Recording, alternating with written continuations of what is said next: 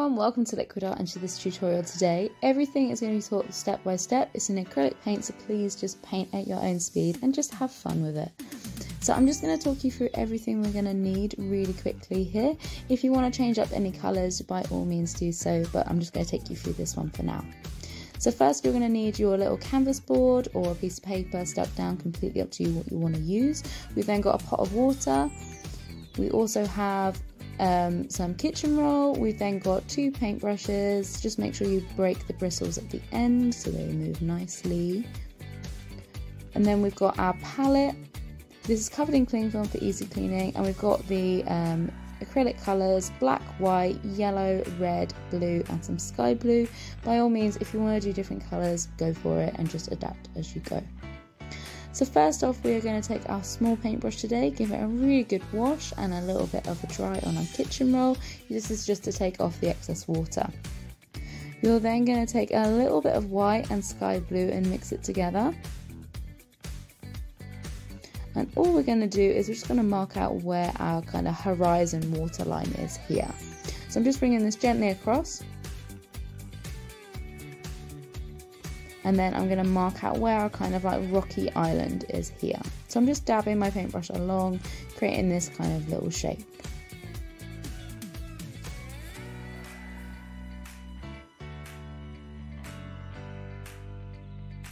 Once you've done that, give your paintbrush a really nice wash for me and then put it towards the side, and then we'll get started on the rest of our colours. So now I'm going to take the big paintbrush, give it a really good wash again, just make sure it's nice and clean. Now we're going to take some red, a little bit of the darker blue, mix it together to make a purple shade. You want to use a little bit more blue than you would purple. This makes it more purple, otherwise it will go a bit maroony colour. And some white and mix it together to make a lighter purple.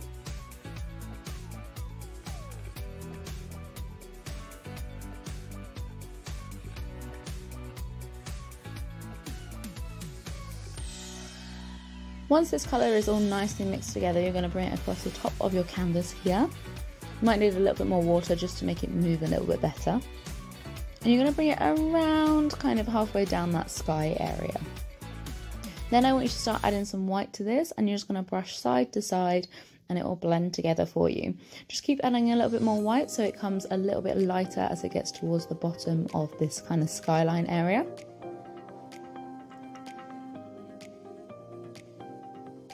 Just using a tiny bit more white here and just letting it blend with my brush.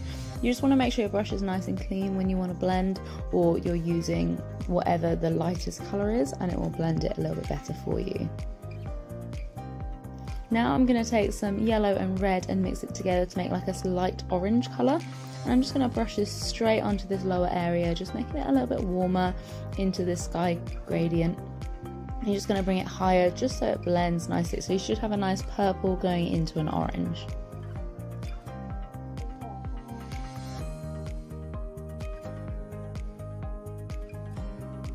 So once this is nice and blended, give your paintbrush a really good wash for me, and then we'll go on to the next part. So good wash, good dry.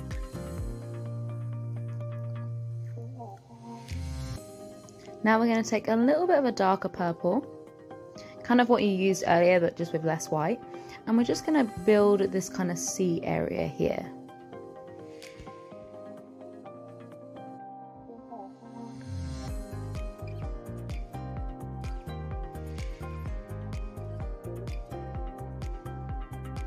Now with a little bit more of the darker purple, you're just bringing your brush kind of sideways, just to create like a few like ripple effects here. It's more like a shadow of the rocks.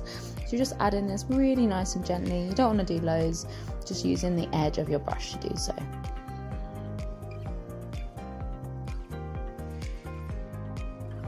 Now with my smaller brush that's nice and clean, I'm just tidying up that horizon line. Sometimes you might want to use your finger just to take away any excess paint. If it's there, if it's not, don't worry about it. Now I'm just going to wash my paintbrush, and what I'm going to be doing next is I'm going to create the colour of these rocks. So we want a brown colour. To make a brown, you want to mix all the primary colours, so that's yellow, red and blue, together to make a brown tone.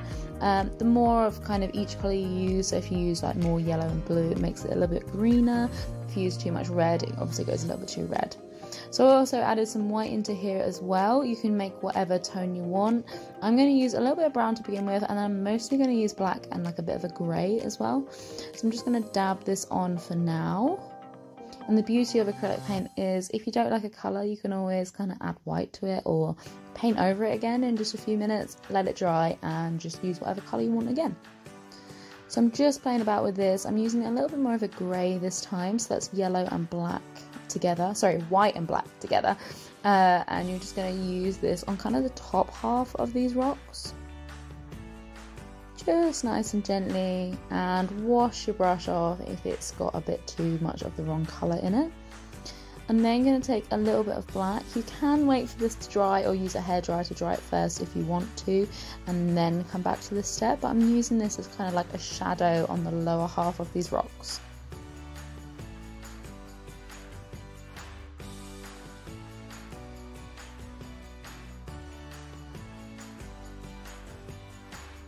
So this should give you a really nice little rock pattern. And then once you've done that, wash your paintbrush, take some of that sky blue again and some white, and I'm just going to brush just a little bit down here, just breaking up the water so it looks a little bit clearer in front of you, and like whilst it's in the foreground you want it to be like a different colour than the purple. So I'm just doing a little bit on here. You can go as dark or as light as you want, completely up to you, and I'm going to go over some of the purple a little bit. Again, you can either blend it in with a small paintbrush that's nice and clean, or you can use your finger.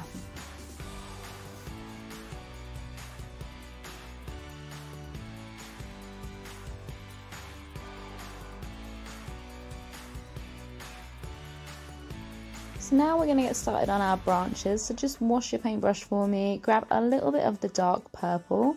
You can add a bit of black into this if you want to. I'll stick with the purple for now. And we're just going to play about with some branches, okay? So we're going to try and keep these not like a super wiggly or anything like that. You want them to be quite straight. And basically with branches, you do one and then like a branch comes off that one. Like if you think of like the letter Y shapes, that's what you're aiming for. So you do kind of like one branch, then you'd bring like a little bit off that and a little bit off that and a little bit off that if you want to. Less will be more with this. You just want to do like a little bit to begin with and then go from there.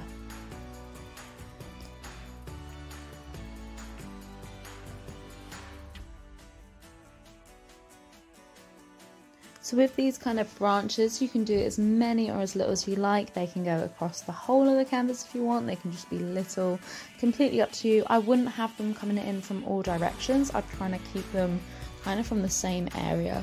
I think works best. And you can stick with the purple if you want. You can go lighter, you can go darker. In a minute, we're going to go in with a bit more black.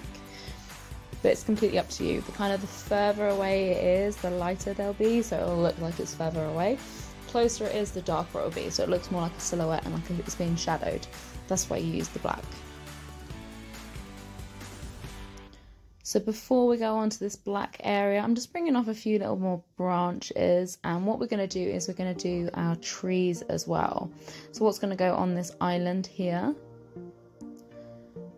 So I'm just going to do one or two kind of little black kind of branches just to begin with. Just makes a few more look a little bit more prominent than the others. And again, they're just branching off. You're just putting a few little ones. Try not to make like a fork shape. Try to only do like one or two coming off rather than like three. It looks a bit weird. Like it looks like a fork prong. It doesn't look quite right.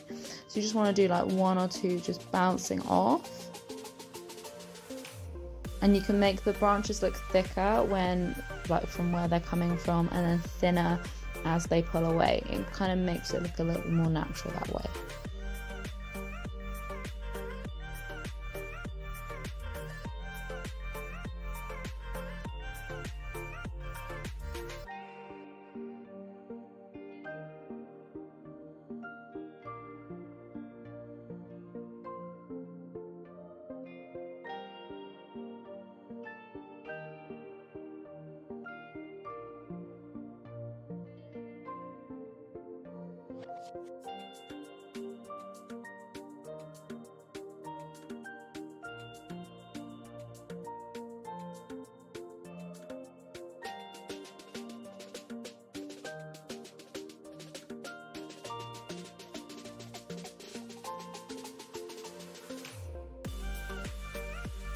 So now we're going to take a little bit more of that lighter purple and we're just going to create a few of our little trees here. So all they're doing is we're just doing like a line upwards just to mark the kind of stem of the tree, like the trunk of the tree. So we're just doing a few lines up. I'm only doing 3 I think here. If you want to do more or less, that's absolutely fine. But next we're going to make a green, so that's going to be yellow and the darker blue and mix it together to make that green colour. Again, you can use any shade you want. We're going to use the green and then we'll use the black to kind of shade it out. And you're just going to dance it outwards a little bit. So you start at the top nice and thin and it gets a bit thicker as it goes towards the bottom of the tree. So I'm just going to dance it backwards and forwards just to create these branches. You don't want them like super thick. You don't want to like colouring a triangle or anything like that. You just want to do like a few little bits. And you're just going to repeat this on each of the trees and then we'll come back to this in a minute.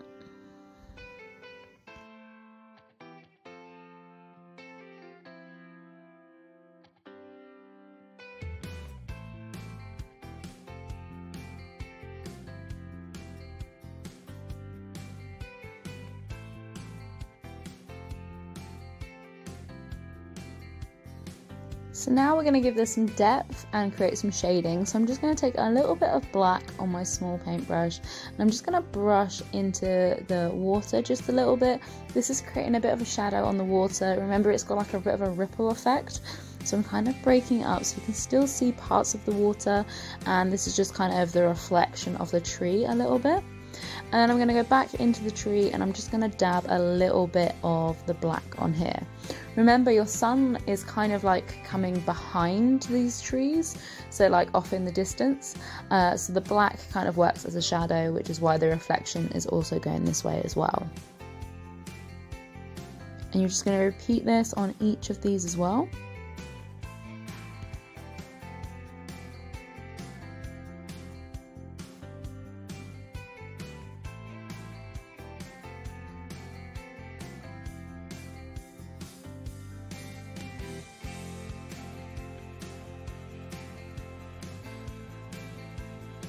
So now our trees and our rocks are coming together nicely. It looks a little bit more realistic as well. I'm just taking a little bit more purple into my sea. You don't have to if you're happy with yours though. I just wanted the colour to be a little bit different, that was all. And then I'm going to take just a smidge of white into this as well. It's just kind of creating a few different textures going on in the water. You could absolutely use a little bit more black, a little bit more blue, completely up to you what you want to do with it. I'm just adding a little bit more in so it ties the kind of the front half of the water to the back half as well.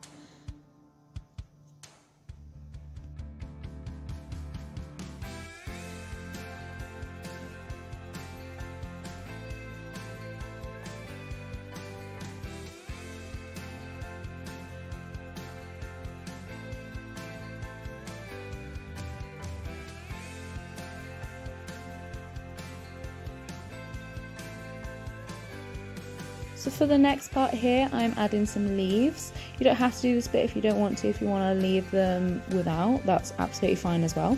I'm just taking some purple, so that's the red and the blue and a little bit of black as well, just to dab these on.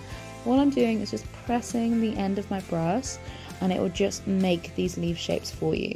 You can play about with this, you can kind of dab them anyway, all different directions, or use the tip of your brush to kind of like really take the shape of the leaves. If you press down, it will do that for you. So it's completely up to you what you want to do here. You just want to keep them around the leaves. Try not to like cover the branches too much. You want to kind of keep them in like bunches rather than like going all the way around and outlining them, because they look a little bit furry in that case when you do that.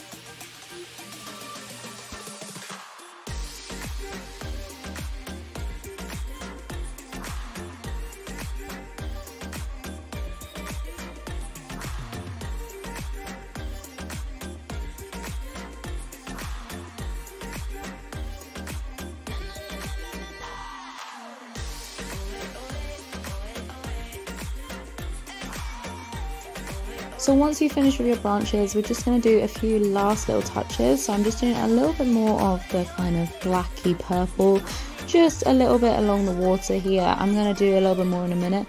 I'm also going to use some light colours in a second as well, but it's completely up to you whether you want to do this or not.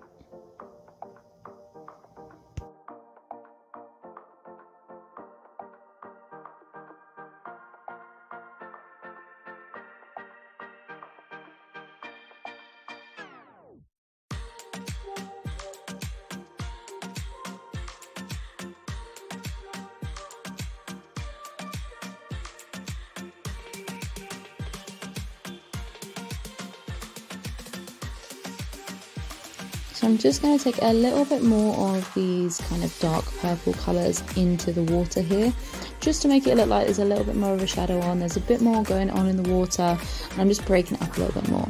So you want to keep these nice and like kind of long-ish strokes. You don't want them to be kind of like short and stubby, you want them to be a little bit longer. I'm just creating this now. Really nicely just taking shape here. And then once you've done that, we are pretty much done, guys. I'm just going to do a tiny bit more blue.